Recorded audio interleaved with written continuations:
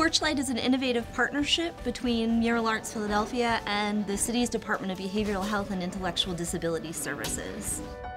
DBHIDS supports Porch Light because it's actually a non-traditional way to get emotional wellness and health out into the community.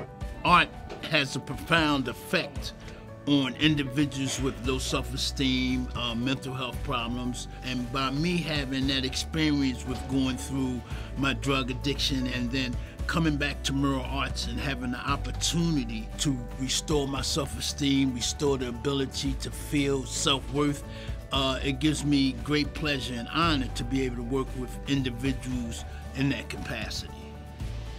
The Yale School of Medicine evaluated the Porch Light provider site model, and they found that it increased collective efficacy. People felt safer in neighborhoods where there were Porch Light murals, and also there was a relative decrease in stigma against folks who struggle with behavioral health issues. We're connecting with people at a point in their lives that's overwhelmingly positive. So the people I'm working with in these inpatient and outpatient centers are actively working on themselves, trying to overcome their addictions, clean up. We work with people in that positive momentum, and I think it's a really impactful and important time to connect with people.